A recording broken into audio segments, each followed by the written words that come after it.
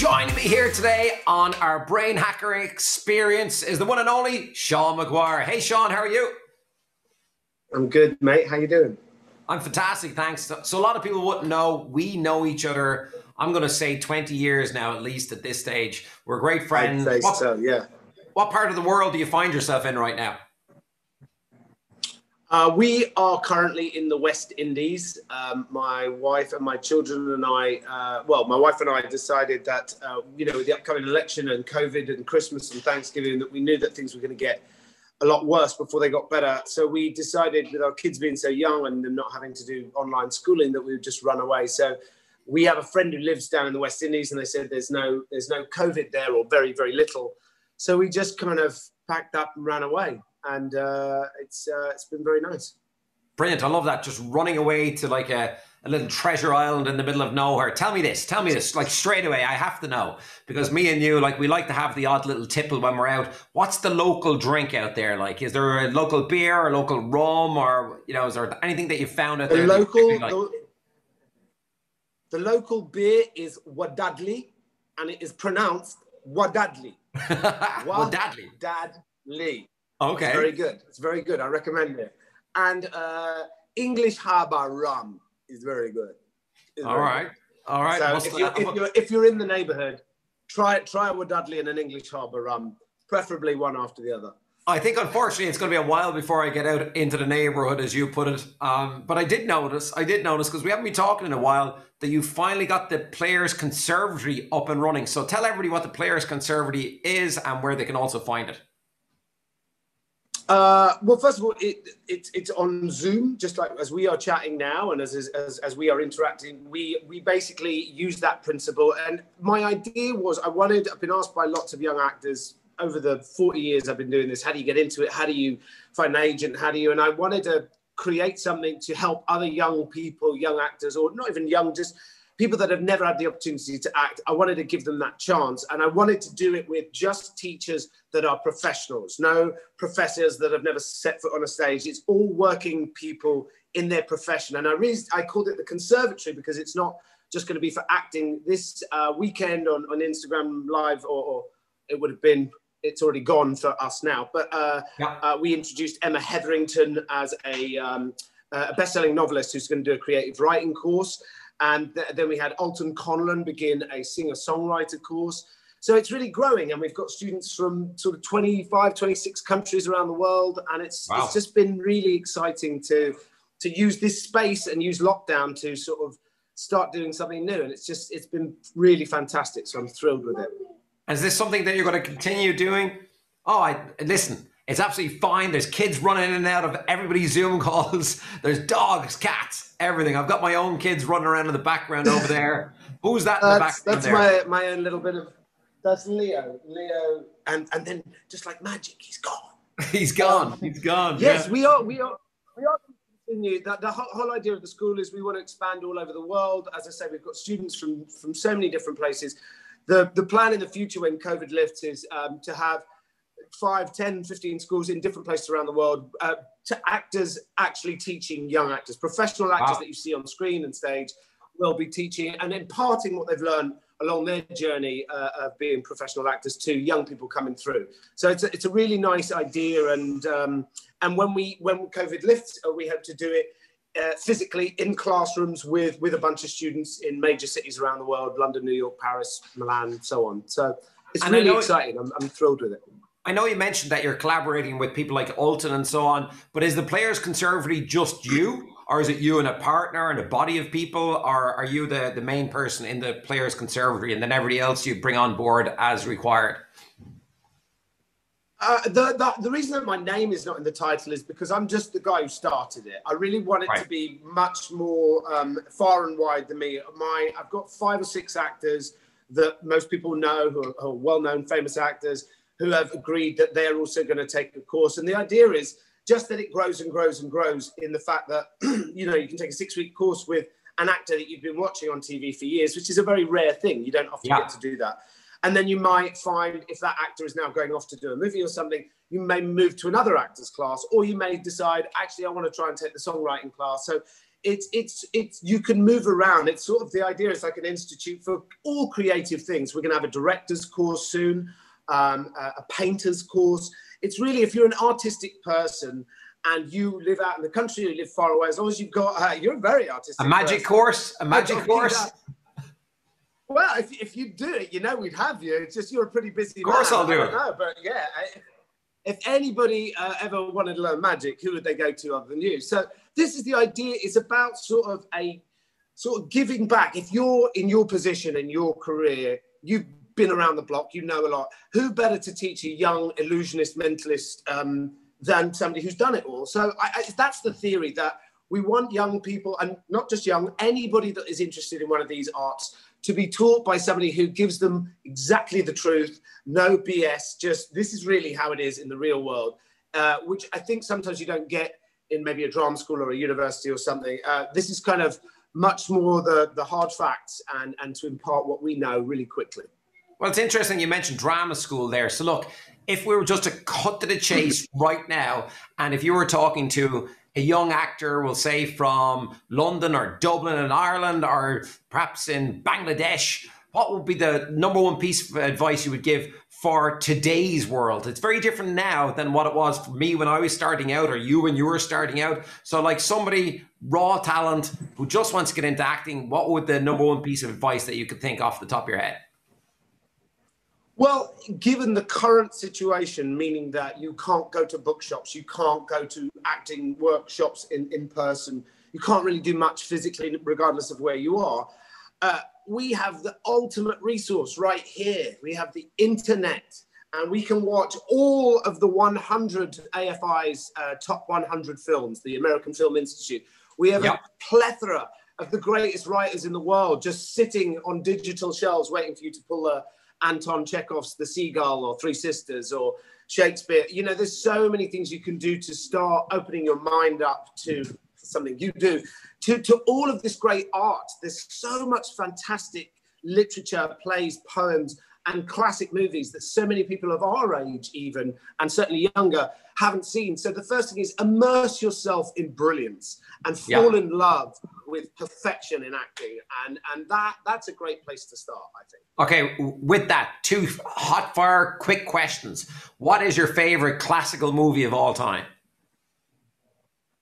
The first film that popped into my head is It's a Wonderful Life. I'm not sure if it is my absolute favorite, but I often say if aliens came down and they said, we're going to kill you all and take your planet, unless you can prove your humanity to us, I would say sit down and watch It's a Wonderful Life. Because I think it shows the best of us. Yeah, go ahead.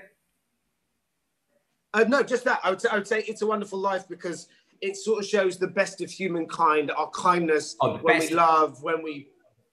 Yeah. So Got it. I would say that. Here's a question that I've never asked you. I never even thought to ask you this, because the Brain Hacker series that I'm putting together is just like random questions that come into my mind for people that I hugely admire. So what do you think of method acting? That's a very good question. I think method acting exists because acting had taken itself to a certain level, and there were hungry, creative people. I mean, look, Lee Strasberg, Sanford Meisner, Stella Adler, these new people, a lot of it kind of came from Russia. They decided, or they sort of evolved the process. And so method acting can be confusing. Some people think, oh, you just have to live as the person all the time, which is not strict. I mean, someone like Daniel Day-Lewis would do that. And that's why Daniel Day-Lewis always gave performances that were sort of second to none.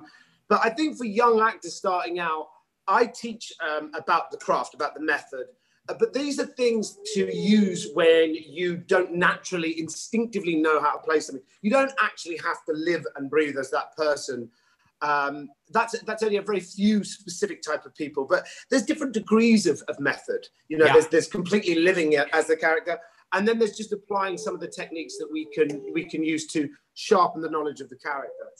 Sure thing. I'm just talking to you for 2 minutes. 1 second. So sorry, he's just no. This is the world we all live in now. Juggling, parenting. I make no bones about it. Here, I'm going to give him, which I never do unless we're on a plane, my phone to watch these children on the internet that just talk about toys all the time. There you go. Well, I tell I you think I've now, solved this problem. I've got like 10 minutes. you're a better man than the rest of us if you don't give them the phone every day, because my kids are getting it every day at the moment because I got to be out here working all day long. So listen, with that being said, I'm a brain hacker. I love magic. So Yeah. I think it is time for me to perform something very quick on you. So Sean, I have a deck of cards here, Sean, and I'm purposely hiding this sticker here. Okay, I'm purposely hiding the sticker. You'll understand what the sticker is about in just a moment. But look, if I was to ask you to name any playing card at all in a deck of cards, just go ahead and name any card you want out loud. The Three of Hearts. The Three of Hearts. Now, I was covering the sticker here for a reason, because this is the amount that I paid for the deck of cards. I'm going to bring it right up to the camera here so you can see. I don't know if you can see that there. I paid exactly 14 cents for the deck of cards. Can you see that? Yeah, that's a good bargain. Yeah, it was a second 14 cents, I see. Now, but the reason I was covering it up is because we're going to use that as a number now. The number we're obviously going to use is the number 14, because there's 52 cards in a deck. Okay, so once again, there's 52 cards in a deck. We're going to count down to the 14th card. Okay, so that's 1. This is 2. That's 3. This is 4. That's 5. 6. 7. This is 8. 9. 10. 11. 12. 13. Now you can see the 14th card is slightly different than the rest, Sean. And here's the crazy thing. You named the Three of Hearts, correct? I did. And Sean, the only red back card is the Three of Hearts. But here's what's even more interesting about it, Sean. The weird thing is I didn't even come to that first. I thought of something else and moved on to that. So that's what that sort of blows my head a little bit. But it really is the only red back card. It really is the only card at the 14th position. But not only that, Sean, it's the only card that ever existed. I see now why they were 14 cents. They had no print on them. Exactly. Yeah, they're not even printed yet. That's exactly why they were 14 cents. You're not wrong. So, Sean, a couple more questions. It still mystifies me how you do this. A few more questions before you go. Tell me this. Like, since a kid, I am obsessed with examining the psychology behind conspiracy theories. And like, I love cryptozoology. I love cryptozoology as well. So I love looking at like the Loch Ness Monster, Bigfoot. What is your broad stroke overview of like conspiracy theories? There's so many conspiracy theories out there right now. What is your opinion on conspiracy theories? Well, if we're talking about this, let's divide it into two halves. Okay, yep. There's the Loch Ness Monster, Bigfoot, all of those sort of kind of creature-based ones, and then there's the political heavy stuff. So let's leave the political heavy stuff to one side. When it comes to the Loch Ness Monster, the story of Atlantis, Bigfoot, no, I think largely they are pranksters that got ahead of the pack early on and therefore began this thing. But I think it speaks more to our need as humans to create or perpetrate or keep going the idea that these fantastical, bizarre things exist. I think it's like Nietzsche said, man created God. I think we create Bigfoot and the Loch Ness Monster so that we have some wonderment in the world, when the truth is the world's pretty scientific. Anything you want to know the answer to, there's normally a scientific answer. And is there a Bigfoot? Unlikely, unless we count Donald Trump strategically shaven. He could be. Yeah, I'm not so sure. But we won't see him again. No, we won't see him for a while. Except in Scotland, where the Loch Ness Monster is, because he's got a golf course up there. If they let him in, that's where you'll find him. If he turns up and we start seeing sightings of the Loch Ness Monster, great monster, early at my golf club, come and see him, $20 to see the Loch Ness Monster. That, honestly, that sounds like a joke, might actually happen. Because he's been banned from all the golf tournaments. He might bring back the Loch Ness Monster. So if that happens soon, just register that I suggested this may happen. Yeah, it's been a strange 12 months, so I suppose anything can and will happen in 2021 and 2022. Now, before I let you go, I do know that one of your latest roles was in The Magicians, which I know is just coming up now on Netflix in North America. We haven't gotten it here in Europe yet, so I'm watching out for it all the time, Sean. I'm dying to see it. Tell me a little bit about you. I think it comes in. Tell me a little bit about you in The Magicians and what role you play. And do you know what? Bizarrely, I played two roles, which is I've never done that before. I mean, once upon a time, I played two versions of Robin Hood, but I've never played two characters in a show for obvious reasons. You get another actor, but I was cast to do I think it was just one scene, or one large scene or two small scenes, as a big prosthetic pig who is an actual chauvinist pig, but he's very anachronistic. He's sort of almost from the 18th century. So it's not that he means to be rude, but he just believes in the way that culture was then, that women were second-class citizens and weren't intelligent. So just incredibly rude and chauvinistic and all of that. And I had such an extraordinary experience doing it. The writing was some of the best writing I'd got to deliver in a while, and consequently had an enormous amount of fun with it. And because I was unrecognizable, the production, who I kind of got on well with, said, we have another role coming up. Would you like to play it? But we won't tell you anything about it. I was having such fun with them. I said, sure, whatever you want me to do, I'll play it. I just love working with you. And it turned out to be the villain for the whole season. And it was the Dark King, who was magic and could summon the dead and do all this sort of weird stuff, who was 300 years old, gay, and deeply disturbed. And I was like, that's a pretty interesting sort of bullet list of... Yeah, I was like, that's so up my street. So me. And so I ended up playing both of these characters sort of simultaneously on the show and just having the best time of my life. The actors on it are phenomenal. The writers are just extraordinary. It's got a real cult following, this show. And when I started watching it, I was like, oh, I get it. This is a really smart, very kind of, it's almost like Harry Potter grown up. There's sex and drugs and violence. And just the special effects are fantastic. I mean, I don't know how they do it on the budget they've got, but it was a really wonderful show. And so I was really delighted to be a part of it. Yeah, I'm really excited. I'm really looking forward to seeing it. I did see the prosthetics they put on you up on your Instagram page. How long did that take to put on? It took about 4.5 hours to put on. And then it involved a lot of being very still because my body couldn't breathe other than my mouth. My skin couldn't breathe. So you just sweat. Yeah. Like literally buckets and buckets of sweat. It was pretty gross. But it was so worth it because I'd never had that experience as an actor where you remove your physicality, because we are bound by how we look or what we weigh or how tall we are. And in this, I completely stepped out of myself, and I couldn't, once I was in that makeup, I couldn't stop being him, even off camera. I was enjoying the feeling of I can say or do almost anything and kind of get away with it. It was just incredibly liberating. So I'd never had that experience as an actor before, and it really opened my eyes to, oh, wow, if we lose ourselves completely, it allows us to step into another area of our creativity, which I found really, really interesting and quite eye-opening. You see, so you technically were method acting when you got into that character, you see? So listen, yeah, to some degree I was, yeah. So here's the thing, to wrap it up, Sean, I want to try something. I've got a blackboard here, you can see it here. Now, Sean, I want everybody to know, we haven't set anything up, you have no idea what's about to take place, correct? No. All right, look at me. Is this a numbers thing? What is this? Is it? Okay. No, because I did a numbers thing on you way back when, a couple of years ago, but this has nothing to do with numbers. This is to do with words. I'm going to say a single word to you, okay? I'm going to say a word to you, all right? And then just follow my instructions. So my word to you is snowballs. Now, in your mind, I want you to think of a word that has nothing to do with snowballs. Think about a word that's nothing to do with snowballs. And now change your mind to a different word. And now change your mind again to another word.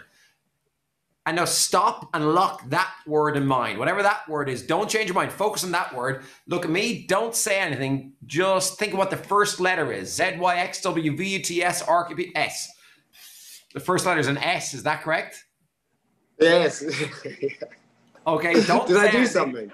Just was I like...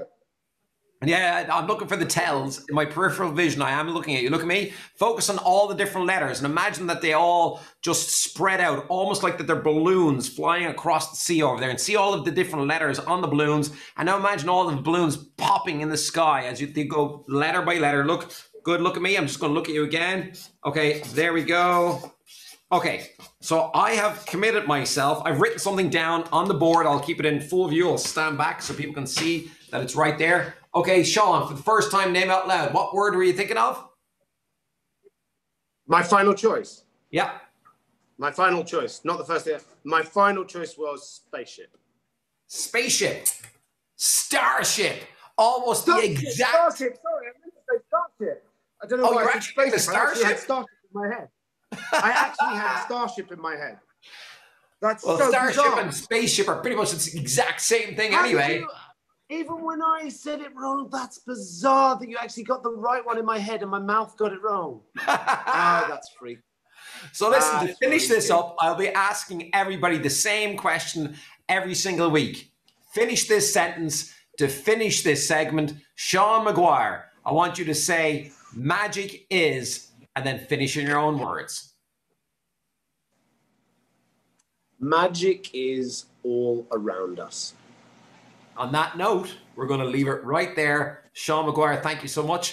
And I can't wait to have one of those rums with you down the line. See you soon, buddy. Yeah. Miss you, buddy. Lots of love. See you, mate. Thanks. Bye, everyone. Bye.